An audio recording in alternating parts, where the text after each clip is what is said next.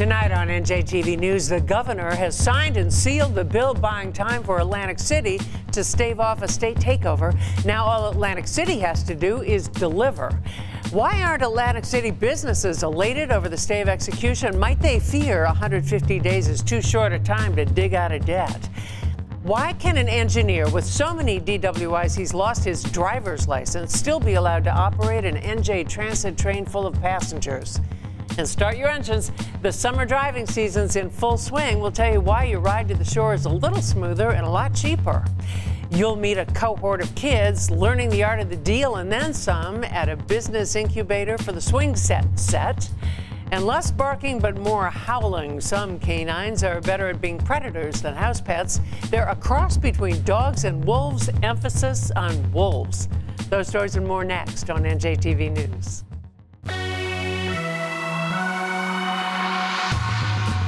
Major funding for NJTV News provided in part by Barnabas Health. Life is better healthy. Online at barnabashealth.org.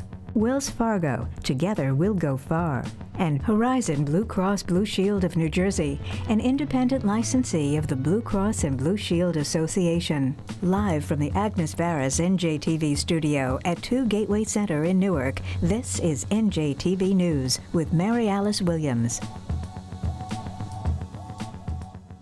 Hello, thank you for joining us. The Atlantic City deal is a done deal. After months of wrangling and rancor meant to prevent the gambling capital from going bankrupt and taking the state down with it, Governor Christie signed the compromise legislation giving Atlantic City 150 days to get its finances in order or submit to a state takeover. The signing didn't derail the governor's annual field trip to Jenkinson's Pier to check out the shape of the shore and to spend a few minutes with Michael Hill. Governor Christie taking his annual stroll on the Jersey Shore boardwalk, greeting and posing with holiday weekend tourists and looking as if he's a candidate campaigning again. Even though presumptive Republican presidential nominee Donald Trump says he's looking for a running mate with executive experience, the governor told us in this one-on-one interview. Oh, we'll see. Like I said, I'm running the transition for Donald, and it's a big job, but one I'm really excited and enthusiastic about tackling. And as far as the vice presidency, that's one person's choice, and we'll see what he decides to do. Will you put your name up for it, though, as the head of the transition team? You don't put your name up. You don't put your name up. Anybody who puts their name up for the vice presidency doesn't get it. So you don't put your name up. It's not like Donald and I have known each other for 14 years. It's not like he'll forget me. If he decides that I'm the best person for him, that's great. And if he doesn't, I have a big task to do for him and for the country, and I'll be happy to do that and honored to do it. Do you want to be vice president? I don't think anybody wants to be vice president. I think what happens is if a presidential candidate comes to you and asks you to take that on, then you sit and talk with your family and decide whether it's the right thing for you. The governor came here to check out the beginning of the summer tourism season for the Jersey Shore. The beach replenishment we've done and the work we've done with the Army Corps of Engineers is making a huge difference on the beaches up and down the state. The folks here on Jenkinson's boardwalk say they're anticipating a terrific tourism season based on what the hotel and motel industry is telling them. They said they're really ahead of where they were last year in bookings, so we're very optimistic. We're hoping Mother Nature has decided to get on board. It's great, and I think that's part of the economy in New Jersey. I mean, our unemployment's now down to 4.7%. We're below the 5% national average. More people are working in New Jersey today than any time in our history. That's all great for the economy, and when the economy's good, the tourism industry is great. The governor told NJTV News he will sign the financial recovery legislation for Atlantic City. Here's the good thing about Atlantic City. The good thing is that Atlantic City in the private sector is doing really well. Casino revenue is up, non-gaming revenue is up. It's the government that's screwed up. And that's why the legislation that the legislature passed yesterday that I'll be considering today will give Atlantic City a chance over the next 5 months to be able to get their act together. If they don't, then I'll come in and take over Atlantic City, and I will make the changes that are necessary so that people won't be even talking about Atlantic City a year from now. So the legislation that you're talking about, does it meet some of the requirements that you had going forward with Atlantic City? It meets almost all the requirements that I put forward. I mean, the only real difference in the legislation is giving them 150 days rather than doing it immediately. And so I'm looking forward to signing that legislation later today. And when does it kick in? It starts today. 150 days starts counting today. They got 150 days to fix their own house. If they can't, on day 151, I will be there to fix the house. Are you confident that they will do it on their own? I don't know. It's up to them. I mean, I offered them this deal a year ago, and they turned it down. So they said because it couldn't be done. On the Jersey Shore, Michael Hill, NJTV News. It's not surprising that Governor Christie's prediction of boom times on the boardwalk hasn't spread south to Atlantic City, where the legislative wrangling to prevent bankruptcy took a toll. Brenda Flanagan reports. This is the place to be. Atlantic City is open for business. Just to make sure, Mayor Don Guardian waded into the waves and symbolically unlocked the ocean for summer tourists. After a winter of financial and legislative discontent, politics can make strange bedfellows. We're glad that we were able to reach that compromise that we've been looking for with the Assembly and the Senate, and we understand the governor is satisfied as well. So it's great to be part of the profiles and courage in New Jersey. It'll take some courage. The Hail Mary rescue plan gives Guardian just 5 months to avert a total state takeover by slashing the city's budget, while also reassuring high rollers and convention goers that booking a gig here is a safe bet. I don't think it's going to do anything. Why not? It's just nothing ever gets done in the city. Everything goes backwards. At Papa T's Boardwalk Pizza, the manager thinks it's just delaying the inevitable. I've been here 30 years, and I know how this city operates. I would like to see the people who are running in Vegas come down here and take over. That's what I would like to see. They really know what they're doing out there. In the cage at Irene's Gifts, hermit crabs are moving, but the shop merchandise isn't. What has business been like? Oh, it has been terrible this year. The last year has been terrible for everybody. I guess everybody's strangled here. One business group estimated hotel room night bookings here might be off 40%, but the local Chamber of Commerce says with only 8 casinos left, business in Atlantic City trended up in the first quarter, and the city has visibly increased police presence. In the marketplace, we had to make adjustments, but I'm very comfortable, I think, as is the marketplace, that safety, security, all those things will be in place for the guests. We're going to be prepared to have conventions come to town and visitors. I don't think we'll skip a beat. But a couple of possible setbacks loom. Union workers might strike over benefit reductions at the Taj Mahal, and voters might approve 2 new casino gaming licenses in North Jersey, stealing customers. It's right in the sweet spot of our customer base, right? So our best customers, our most dedicated and loyal customers come from North Jersey. They have the biggest bankrolls. They would probably stay in North Jersey, and it would hurt us dramatically. So. Would you lose casinos here? Well, our study says 3 to 5. Clearly, at a minimum, I think there'd be a 3 casino closure. So under sunny skies, Atlantic City starts a tough slog, scrambling to win back the business it needs to succeed and the financial redemption it needs to survive. In Atlantic City, I'm Brenda Flanagan, NJTV News. Teaming up to promote safe alternatives to drunk driving down the shore. That tops tonight's Garden State Express. Our first stop, Lake Como, where patrons bent on bending an elbow can get free Uber rides, but they have to take a breathalyzer test first. To celebrate the start of summer, Bar A has set up a kiosk tonight where those who've over-imbibed can blow through a straw and test their blood alcohol level. If they blow over the legal limit, they'll receive a code for an up to $30 Uber ride free, courtesy of Uber New Jersey and the John R. Elliott Hero Campaign, which is also signing up designated drivers. They get free soft drinks. Next to Millville, where the free ride's over for truck driver Melvin Ralph. Port Authority police say they pulled him over for crossing the Goethals Bridge with an unreadable front license plate. They say purposely bent up to avoid the toll, and a rear license plate not even registered to his truck. Easy Pass records show Ralph racked up 71 toll violations there and at the George Washington Bridge and nearly $14,000 in unpaid tolls. Ralph was driving with a revoked Easy Pass device and an invalid driver's license. They've thrown the book at him and impounded his truck. Finally, Jackson, where they put the brakes on the new, highly promoted Joker ride at Six Flags Great Adventure only an hour after its official unveiling. The 4D Free Fly coaster jammed mid-ride. It took 15 minutes to get 2 stuck riders off. The park president said it took just a few minutes to adjust the dampeners that control how the cars flip over. And even though he says no one's safety was ever at risk, they swapped out the stuck car. Disappointed season ticket holders got passes to ride the ironically named Joker at a later date. And that's our Garden State Express for Friday, May 27th. Something up in your town? Tip us off.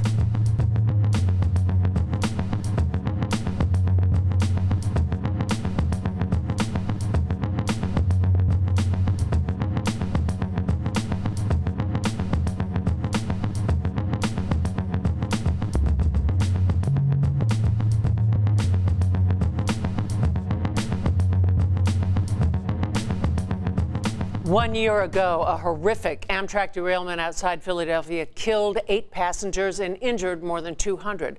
Just 10 days ago, the National Transportation Safety Board found the engineer was distracted by radio chatter about trouble ahead.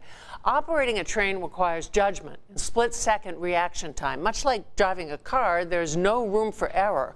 So how is it that an NJ Transit engineer who's had so many DWIs he's lost his driver's license is still pulling train passengers? Aaron Delmore reports. It's basic New Jersey common sense that if you are not able to operate your car, you should not be entrusted with the safety and the lives of thousands of residents of New Jersey each and every day. Elected officials and commuters are reeling on the heels of a report that a New Jersey Transit engineer with multiple DWIs and an actively suspended driver's license is still operating commuter trains. And knowing that every single week, hundreds of thousands of New Jerseyans are on trains, to know that one of them was being conducted by someone who had a shown pattern of abuse of substances that was seen by us as not being worthy to drive a car. They should not be driving a train. New Jersey Transit engineer Thomas Brochart lost his driver's license for 10 years due to repeated drunken driving charges. And yet, he is still legally allowed to operate a train. New Jersey Transit says its hands are tied due to weak federal regulations. But the senators say that's not true. They don't need a new law to take action. They said that existing law is just the floor, not the ceiling. And we've confirmed that while the Federal Railroad Administration sets minimum standards, railroads like New Jersey Transit have the discretion to pass tougher guidelines and set company policies that could prevent these situations from occurring. New Jersey senators are introducing a measure to create a new federal standard. Anyone with a DWI or a suspended driver's license due to a DWI will be prohibited by federal law from operating a train. The bill is simple because this is a common sense issue. If you have DWIs, you don't need to be behind the wheel. I don't even know if trains have wheels, but you don't need to be driving anything. It makes me question the ethics of the train system a little bit. Understand this, we have had disastrous loss of life, crashes, injuries that have resulted on rail lines because of the errors of conductors. While lawmakers said the engineer should be relieved of his position, they didn't rule out reassigning him. For its part, NJ Transit told NJTV News it's working with the Federal Railroad Administration and union partners and welcomes efforts to tighten regulations governing engineers. Quote, "We are checking the status of locomotive engineer driver's licenses on a daily basis. We will also continue to review those records when individual engineers are due for recertification and keep in place New Jersey Transit's long-standing policy of administering random drug and alcohol tests to all 7,400 safety-sensitive employees." This issue is not about any individual. We all recognize that there are numerous people in our communities who have substance abuse issues. This issue is strictly about safety, the safety of every man, woman, and child who rides New Jersey Transit. New Jersey Assemblyman Nicholas Chiaravolati introduced legislation at the state level in conjunction with a bill by Senate President Steve Sweeney to clarify and strengthen the law. Chiaravolati is hoping for a vote by the end of June. In Secaucus, I'm Erin Delmore, NJTV News.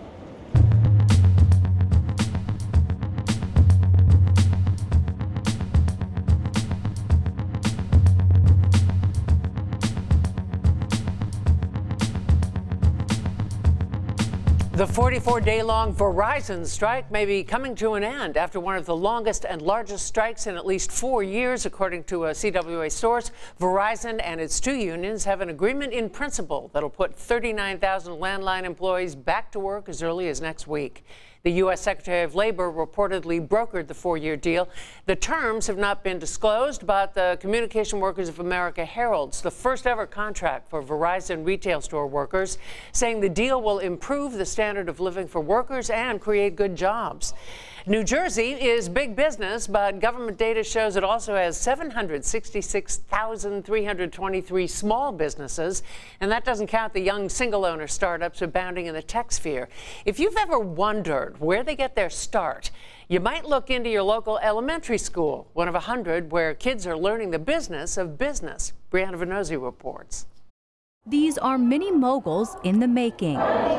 It's called BizTown, and on this day, 85 fifth graders from Orange Elementary Schools are taking charge of companies along a simulated Main Street at Junior Achievement of New Jersey. The purpose of Junior Achievement is to inspire and prepare young people to succeed in a global economy. We do this through the eyes and the lives of volunteer role models through our business education partnerships. Students elect a mayor, choose CEOs, and work together as executives, small business owners, and entrepreneurs. They make transactions and handle real work problems. It helps young people understand financial literacy, career readiness, understanding the different careers in the different businesses. Brings to life what their future is going to hold. The CEO of a company, you have to make sure everybody's doing their job, and you have to make sure they're doing it correctly.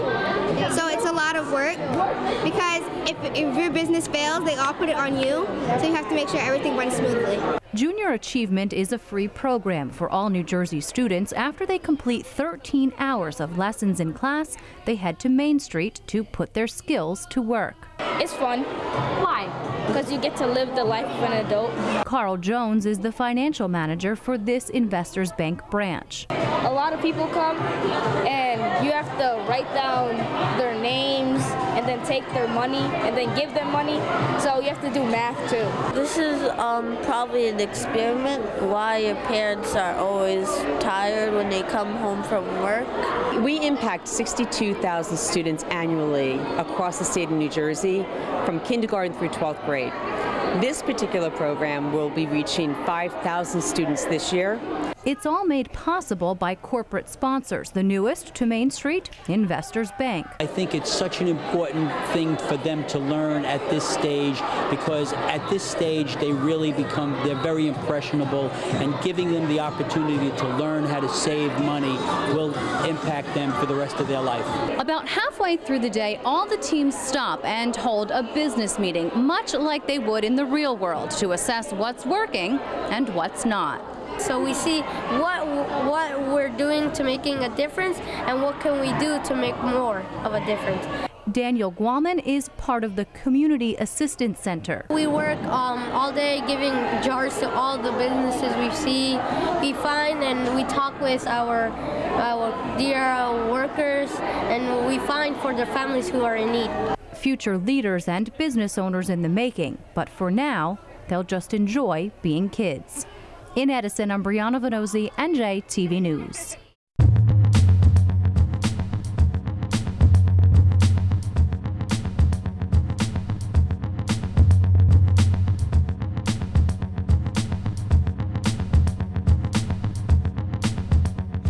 One of the state's key economic engines is tourism. It's been on a 6-year growth spurt, hitting nearly $43.5 billion last year, directly or indirectly supporting 512,000 jobs, almost a tenth of our total employment. But it can't keep growing if tourists can't get where they're going. The organization that tracks travel is AAA. Its Director of Government Relations is Kathleen Lewis. Thank you for being here. Happy to be.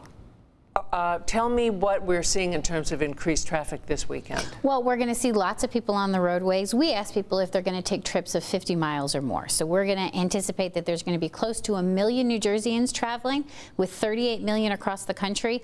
A lot of those are going to come through our state, because you get all those folks to the shore, Pennsylvania, New York. We're going to see a lot of them. And what about the cheap Jersey gas? Oh, absolutely. The lower gas prices have really encouraged people to take that extra road trip, either a long road trip like we're seeing in our numbers, or even those quick extra trips to the shore that New Jerseyans are going to take.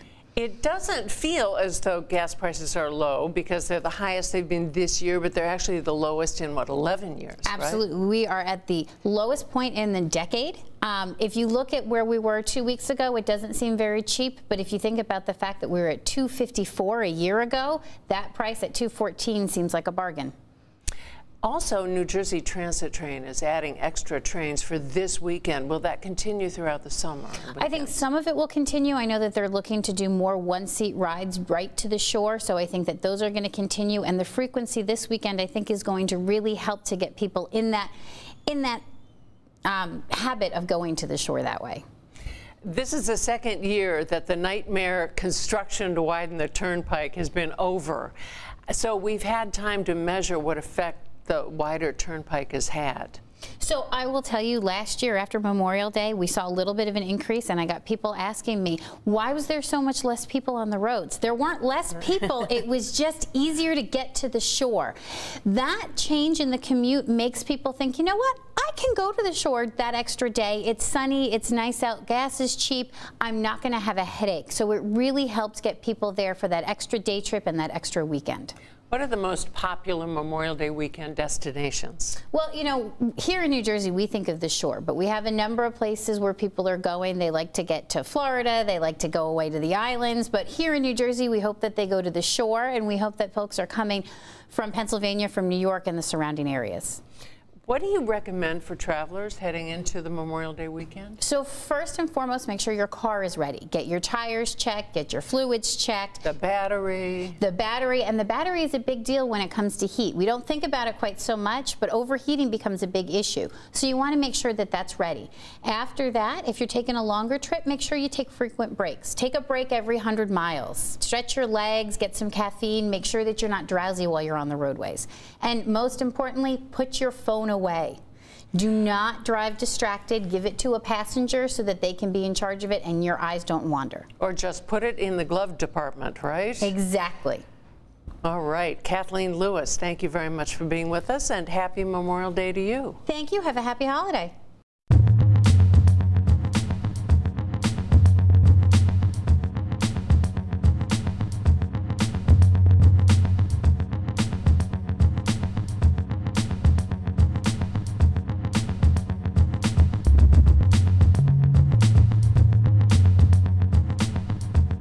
They are the stuff of fairy tales, charismatic, highly social, extremely intelligent. 99% of their DNA is the same as that of a standard house pet, but the other 1% is sheer wild wolf.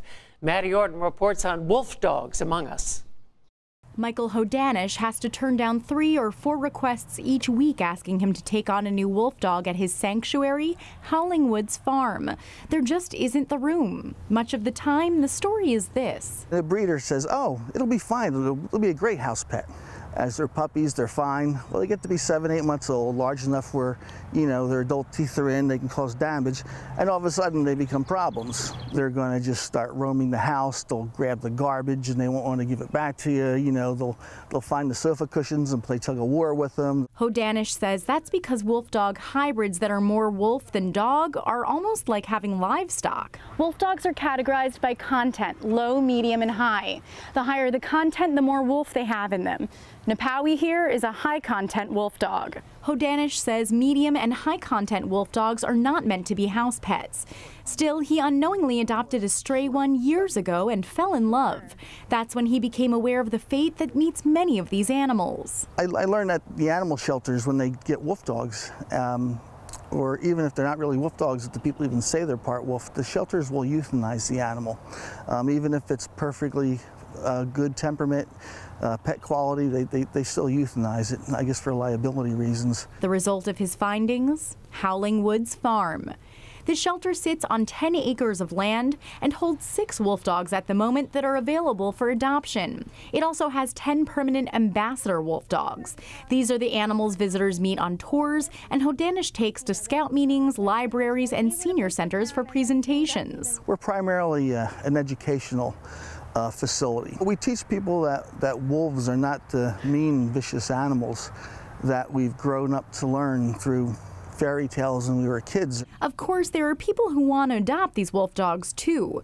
Hodanish says it can sometimes take a few years to find the right home. For the high contents, we recommend fences that are 8 foot or higher, dig guards so that they can't dig underneath the fence. That's all on top of having another canine. Wolves are pack animals after all, and being okay with feeding them their high-protein diet. A raw diet, such as chicken, beef, or pork. And there's also the matter of waking up the neighbors. So for the majority of us who will never own a wolf dog, Hodanish is happy to provide the experience of meeting one in person, even if visitors can be a little trepidatious at first. But it only takes about 30 to 40 seconds, when the animals come up and start licking their hands and they see people interacting with them, and they get comfortable real fast. Howling Woods Farm offers tours by appointment. And word to the wise, their puppies are just as mischievous as yours. So leave that bag carrying your baseball hat in the car. In Jackson, I'm Maddie Orton, NJTV News.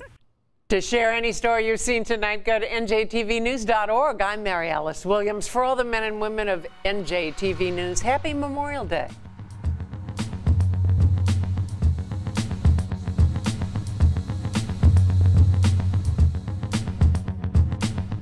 New Jersey manufacturers, auto insurance, and more for New Jersey Business and Industry Association members and their employees. PSE&G, serving customers, strengthening the business community, and investing in New Jersey's future. And the members of the New Jersey Education Association, making public schools great for every child.